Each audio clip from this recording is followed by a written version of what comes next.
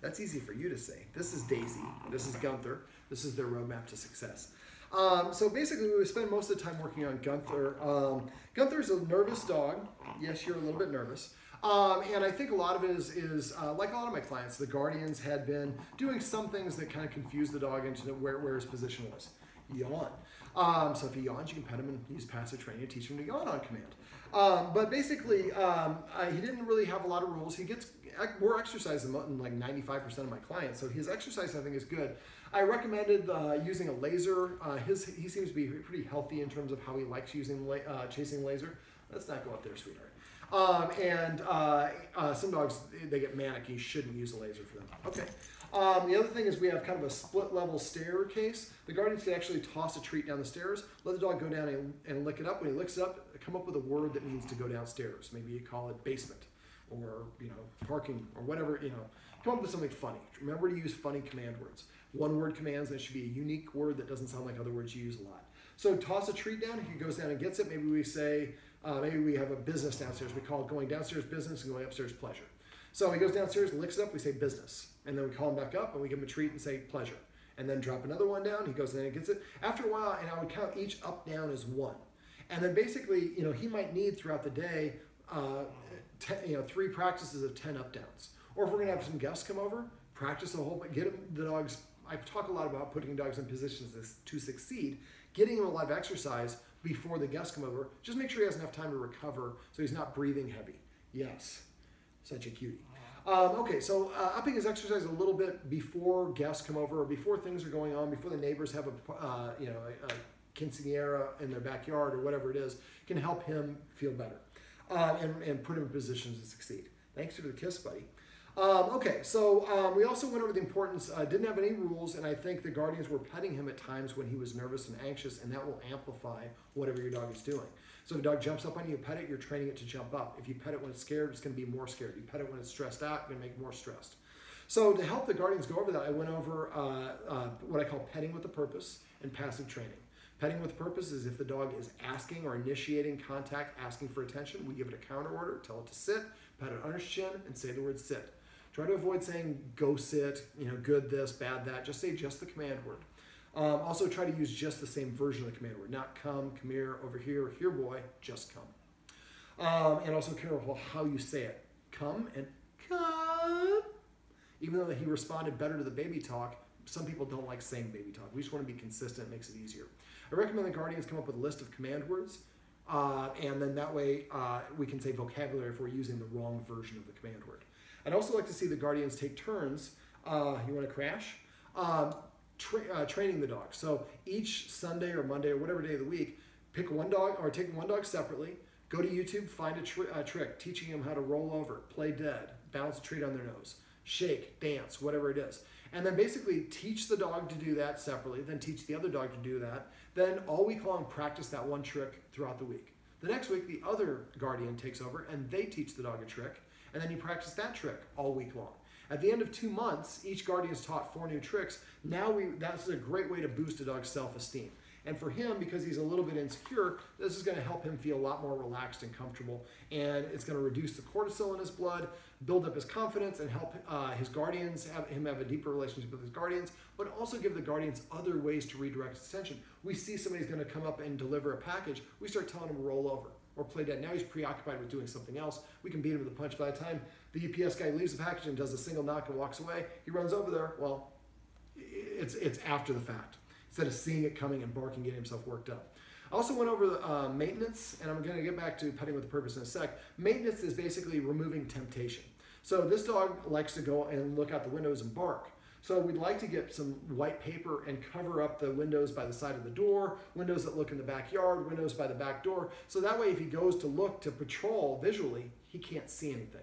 And it takes about a month for him to develop new neural pathways. And so after about a month, he'll get out of the habit of checking in. But he probably goes and checks in on patrol several times a day. Okay, so remember to say vocabulary. If somebody's using a wrong version of a word, come up with a list of the command words, put them on the refrigerator. And then say vocabulary if we're using the wrong word, just to make it easier for him. Now, petting with a purpose, getting back to that, is, again, if the dog is initiating contact, I'm not going to pet him. I'm going to give him a counter order. As soon as he sits, pet him under his chin, say just the command word, sit, If he's already sitting, ask him to sit over here or ask him to lie down. He just has to do something to change his state. After a while, he's going to start prepaying, sitting down in front of you to ask for attention. That's a beautiful thing. Make sure we recognize and reward that.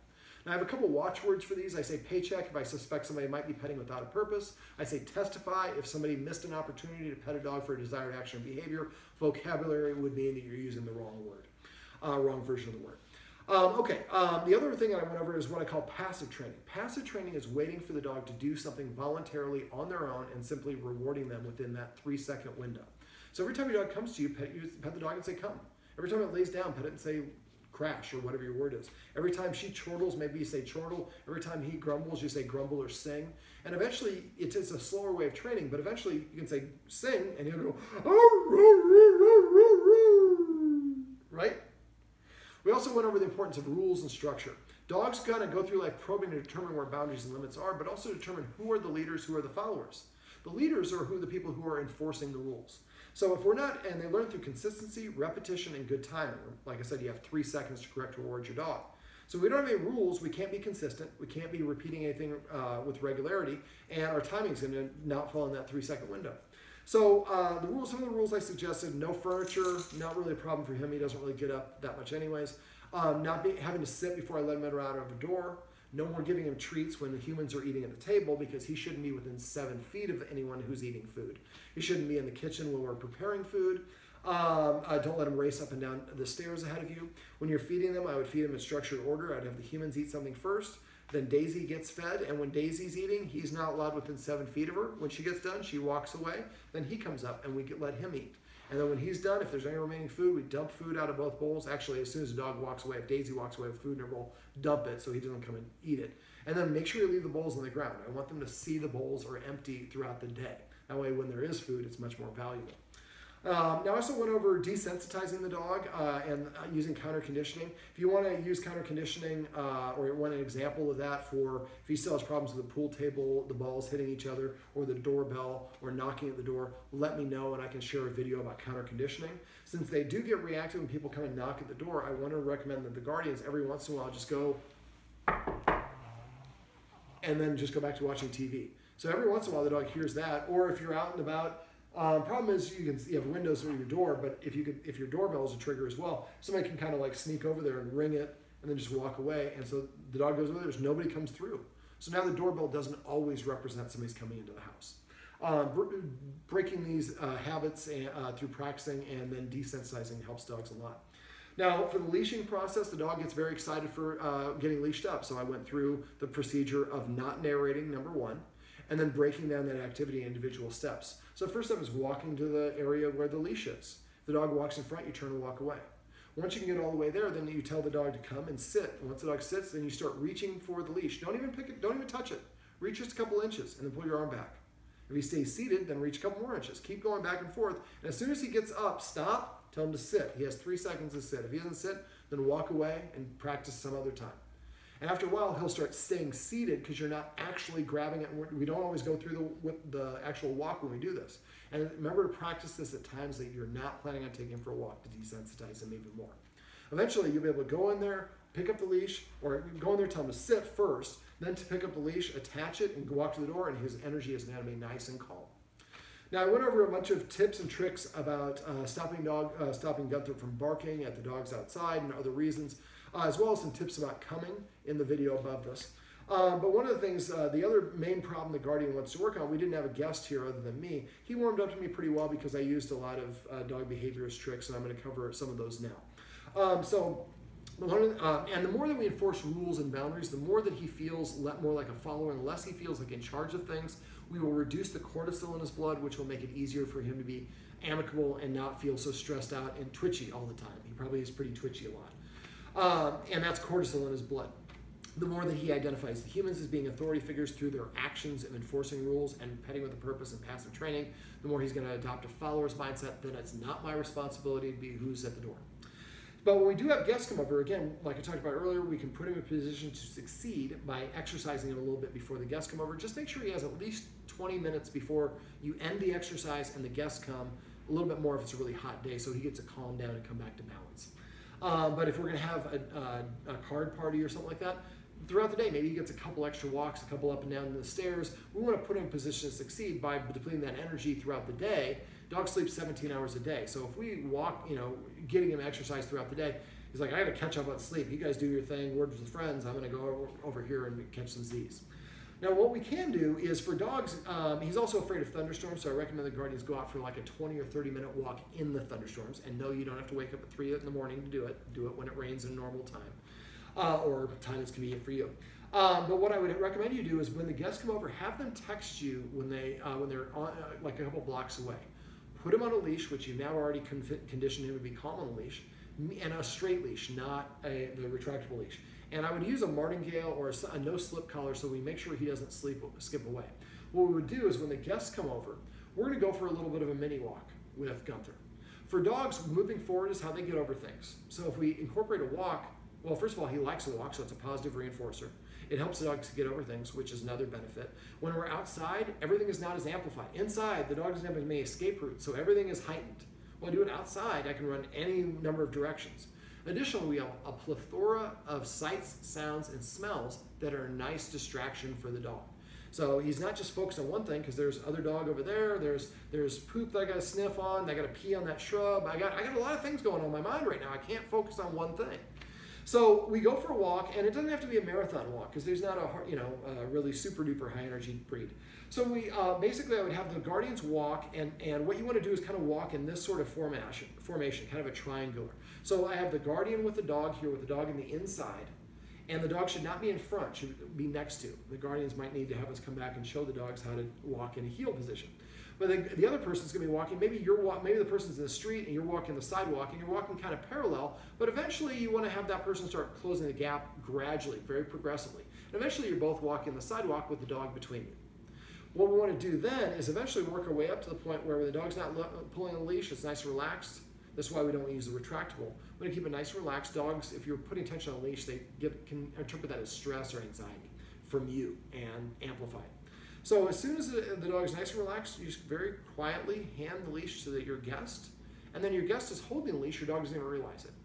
Then you have your dog keep on walking and take about another 5, 10, 15 steps. But sometimes when your dog is not paying attention to you, just silently stop and let the guest continue walking your dog. Let the guest go to the end of the block, or however long. It doesn't have to be that long. Maybe around the block, just the end of the block, turn around, come back. Once you stop and the dog's about 20 paces away, then turn around and go back home. Again, make sure that you're using equipment so the dog can't freak out and panic. But now the dog is having a one-on-one experience with the human. Most of us try to show a dog, I'm a good person by petting him. Well, I think you're creepy. I'm thinking you're creepy. You touching me is going to make me think you're a whole lot more creepy. We want the guest to earn trust in the dog's eyes. And the best way to do that is by showing the dog respect. If there's a woman that I'm working with and she's going like this with her neck all day long, and I just go and give her a neck massage because I assume her neck's wrong, that's wrong for me to do because I didn't show her respect by asking her, especially when I'm her boss. Now, if I ask her, you have a stiff neck, you want a neck massage? She might say, I've been doing this all day. Of course, please. That's showing respect for her. Showing respect and earning the dog's respect by being around it and not petting it, not talking to it, not trying to touch it, not looking at it. Direct eye contact may be a challenge for some dogs. Now that I met this person in an outdoor environment, there were a lot of distractions. We went for a walk together. When we came back from the walk, he still didn't touch me anywhere inappropriately or anywhere else. And then when they come in, have the person keep the dog on a leash. And just wait for Gunther to sit or lie down preferably, but at least sit down before they drop the leash. But if Gunther is like sitting way over here, we don't have a tense leash. So try not to let him have tension on the leash. Sometimes I put it under my foot so the guests can kind of talk and be free to chat with you guys. When Gunther sits down, he's going to sit as far away as the leash is. So if this is the foot that's on leash, I would slide it and the leash towards Gunther to take that tension off. And then once Gunther lays down, he's nice and relaxed, then the guests can very subtly take their foot off of the leash. The dog's now free to walk around unabated.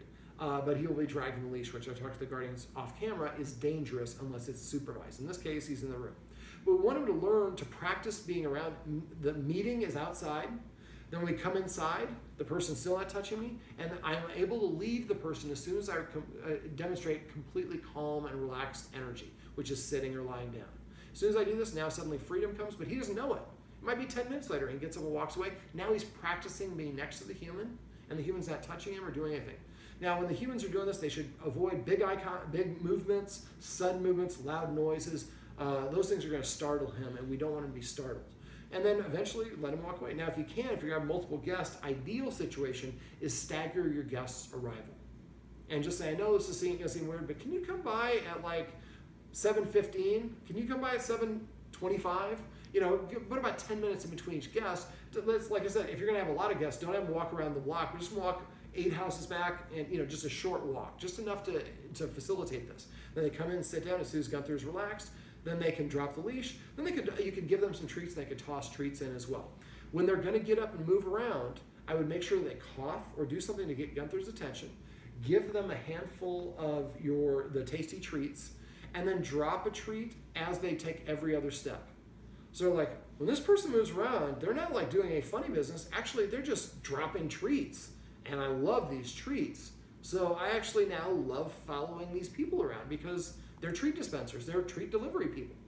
So now we create a positive association. We have a good greeting. We set the dog up for a position to succeed by stacking the deck for them.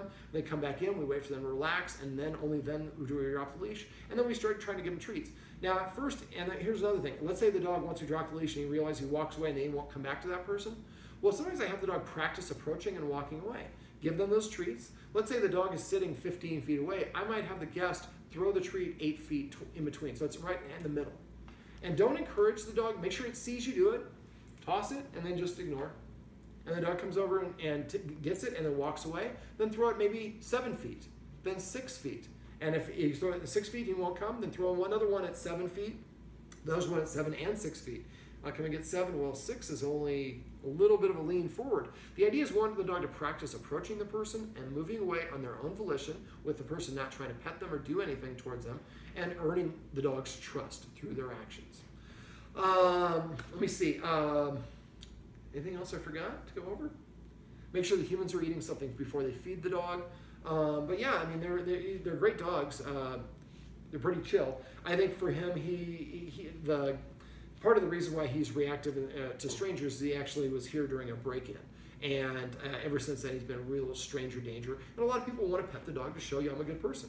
Dog's like, I'm still made up my mind. And again, anything your dog is doing when you pet it is what you're reinforcing. So the dog's nervous about the guest being here and the guest pets the dog, we're making the dog more nervous. So through following this method, I think that you're going to notice that your dog's starting to warm up to people faster and faster. And the guest should play kind of a hard to get. I'd like the guardians to do that as well. But try to wait for the dog to come up. Don't try to pet him until the dog comes over. And he should come over the first couple times and sniff you. Just because he comes over, don't stick your hand out. That will spook the dog. Mm-hmm. Let him come over and sniff you. In some cases, I actually will take the treats and I'll put one right next to my foot and one right on my foot. And then I just sit there and wait. And don't encourage. Let him screw up the courage himself. If he won't come, then put another foot away. Another foot. Daisy made a chain of treats. And it's nothing wrong with a guest coming over and going through this and him not coming over to sniff that one time. The next time he comes over, I remember this person. They didn't pet me. They didn't touch me. Nothing bad happened. But they did take me for a walk. They didn't throw treats. I didn't eat the treats. And if you do throw the treats, the dog won't come. Keep on throwing the treats to the dog. Even if the dog just leans towards the person, that's enough. Next time, lean and one foot, and another paw, and another paw. And it might take a couple visits. And some people, the dog might be overreactive to. You have somebody comes over, nice, relaxed energy. They talk kind of mellow like this, and they're kind of move slowly. That's going to be easier for Gunther to come over. But you have somebody else coming over, hey man, did you see what's going on? And I'm doing, that's really high strung. That's going to be harder for Gunther to deal with. So again, take that into account as well. All right, Gunther, would you like another treat, buddy? I know somebody else would. Hey, Daisy. Oh, I can't give it to you for doing that. Sit. Sit. Oh, this is one last little thing. I call this light switch on, light switch off. So she came over, I was going to give her a treat, and then she jumped up. That was when I turned the light switch off by disengaging with her. And I didn't tell her what to do. I gave him a treat because he sat down. And then she got down on her own, and as soon as she did, she got a reward. So if you're petting your dog and it starts doing something you don't want, and you immediately stop, stopping your action with the dog is a great way of saying, I don't like it. Now, they'll look through repetition and consistency, so it has to be a number of times consistently before they'll figure that out. But if you consistently stop petting the dog as soon as it jumps up, and as soon as it sits down, you go pet it again, it'll be like back and forth, but eventually the dog's like, I'm just going to stay seated here, and then they'll continue petting me, hopefully. And we will as much as we can. All right, this is Daisy. Can you see her? And this is Gunther, and they're very cute, and this is their roadmap to success. Remember, everything you do trains your dog. Only sometimes you mean it.